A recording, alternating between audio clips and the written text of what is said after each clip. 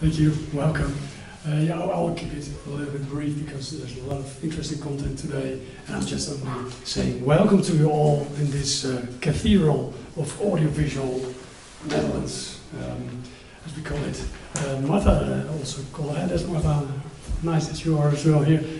Please, can you put the screen on, technical people? Oh, I was distracted with my calendar. Martha is distracting people again. Sorry. So now my presentation is going.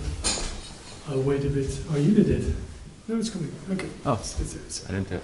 Thank you. Okay, so you've seen this nice building. You've seen now the inside of this nice building, this cathedral, as I call it. And I just want to tell a little bit about what's in there. And you've noticed all these little children walking around. Really fun. That's not all here. It's holiday season this week.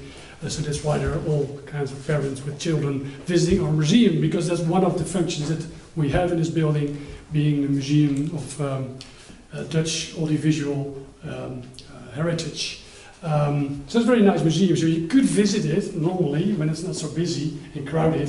That'd be nice to go around, but I wouldn't recommend to do that today because of the children. Unless, of course, you like to see where Bert and Ernie are really from. They're from the Netherlands. You've seen them walking there, right? So now you know where they're from.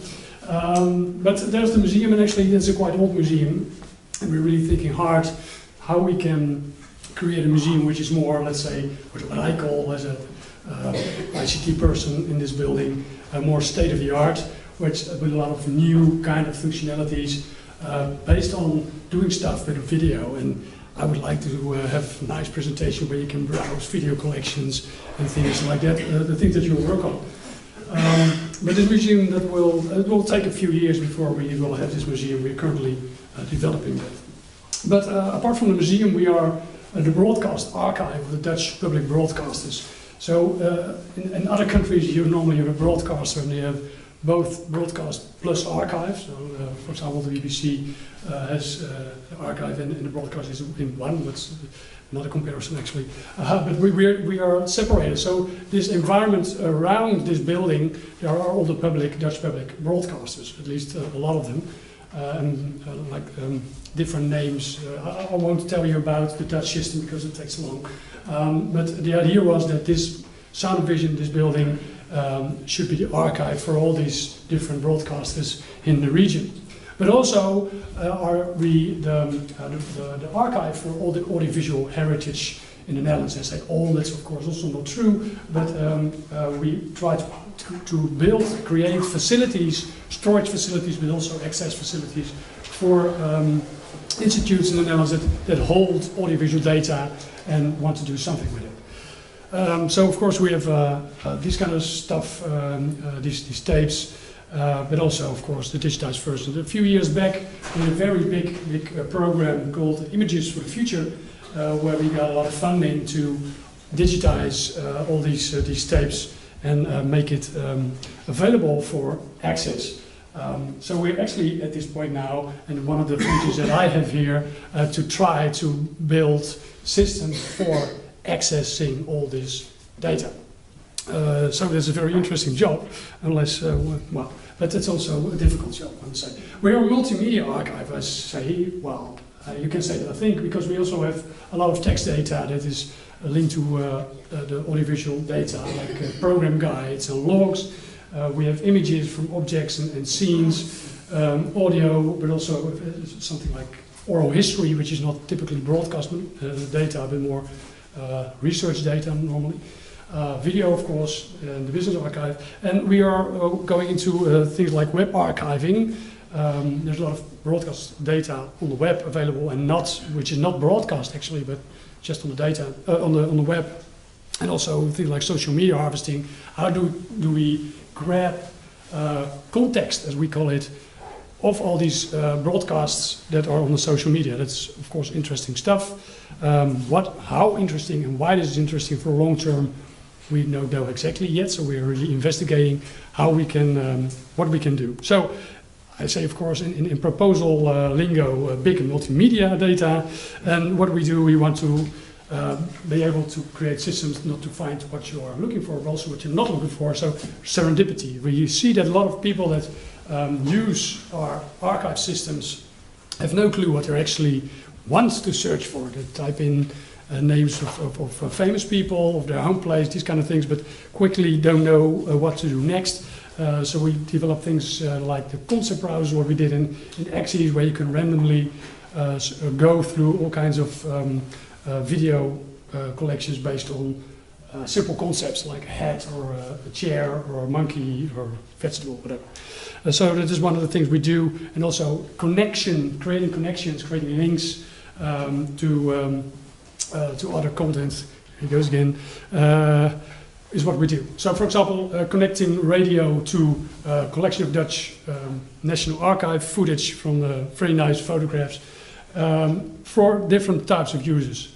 Media professionals that are working in the industry, wanting to search our data for reuse. Researchers and educators, of course, journalists, you can think of academic researchers that want to do research on all kinds of topics. And obviously also the public users, and we've seen a lot of these public users. We have some 120,000 visitors of the museum annually. And one of the things what we would like to do is this, I was just saying to Xavier in the afternoon, these are free clicks, so we would like to have this example of this image selection, for example, which image is the most interesting. Well, it would be nice to have this facility there where the people are waiting and they just click and we can use that in our evaluations or something like that. A lot of work is going into this, what we call media management, actually getting the production chain metadata. Having media archivist support tool, what we call it. We used to call it media archivist support system, but because of the alliteration it becomes a little bit of a strange word, especially when you remove the media. So now it's the media archivist support tool. And of course we also want to make available things like audio analysis, video analysis, text analysis, crowdsource, all these kind of things. And what we have been doing a lot in the past years is doing projects in European context, national projects, investigating how all these analysis things could help us do our job. With some success, I could say, but what I would like to be able to is really implement this in working prototypes that can be used in systems.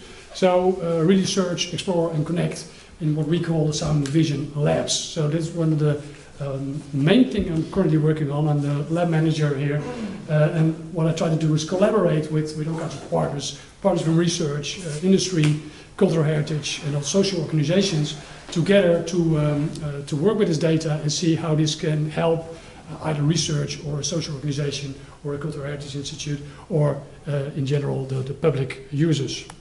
And one of the big questions is, and the reason why I'm very interested in benchmarking is, could also this kind of labs environment help us to go beyond the support and the supply of data towards these kind of initiatives, and maybe use it as a test bed for real life scenarios in the broadcast of creative industry. So that's the main interest of Sound Vision formally in what you guys are doing. So we are very interested to hear more about it for many years to come, I guess. I was thinking about saying a prayer for having a good benchmark in the future and a solid ground truth in near future, but I leave that to the next speakers. I wish you a very happy medieval 2000 and, is it today? 16. Great. Thank you.